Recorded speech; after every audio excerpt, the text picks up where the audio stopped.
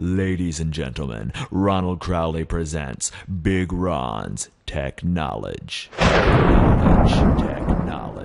TechKnowledge. So you want to delete a book from your Amazon Kindle library. How do you do that? I'm Big Ron Crowley, and this is TechKnowledge. I want to show you that real quickly. I've done it before, where I've looked on this page repeatedly trying to find out where to delete it, and it just cannot be done.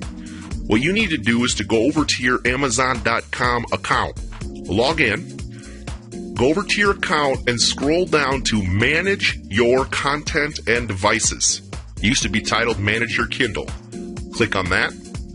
It'll bring you to another screen, and it will say the names of all of the books you have. Right now you can see I have some under my Kindle Unlimited account, other ones I have that are downloaded. Now, I do not want, let's just say, Tommy Goes Trick-or-Treating Bird Brain books. I don't want that one anymore. I read it, and it was a little bit above my read level. Just kidding. What I'm going to do is I'm going to click on that. I'm going to go up here and go delete. It says, are you sure you want to delete these items? Doing so will permanently remove them from your account. Well, you know what? I'm all done reading Tommy Goes Trick-or-Treating. So yes, I delete permanently.